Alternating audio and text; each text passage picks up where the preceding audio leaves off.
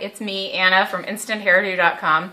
Today I'm going to show you how to cheat just a little bit. Sometimes I like to wear a pin that is actually too big for me. For example, this one's the Freestyle Princess Tiara, and it's actually probably my favorite pin. But I like the medium actually better than the small because I like the colors of the beads on it better, but it's too big for me, so what do? I go back to my good old friend, the elastic, which is the only other thing I can wear in my hair that doesn't trigger my migraines. I'm going to show you just really quickly how you can wear a pin that's a little bit too big for you if you like it better. So, okay, here's what I'm going to do. I'm going to flip my head over and use this elastic to make a really loose ponytail. Okay.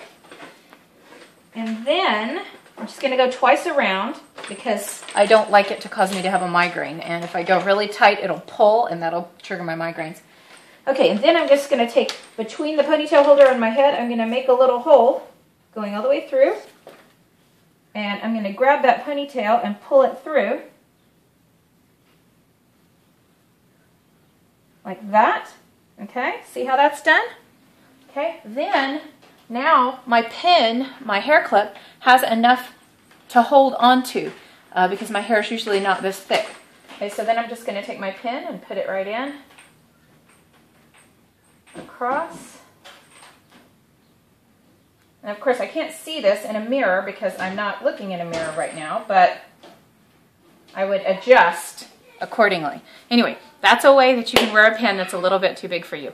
So I have no idea what my hair looks like right now. There you have it. Toodaloo! Have a great day. Bye.